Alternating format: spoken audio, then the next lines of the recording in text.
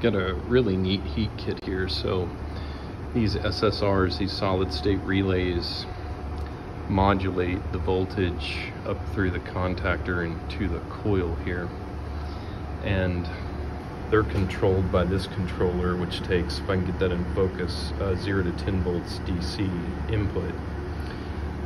What I'm doing here is, this is just really neat. I think I've got my meter in diode mode, so I'm outputting 1.3 volts on these probes.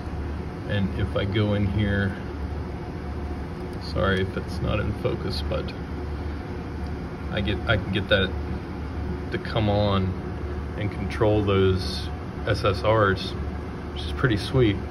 They're running at a slightly longer pulse width modulation than they were just being controlled by the central controller. So I think that's pretty cool.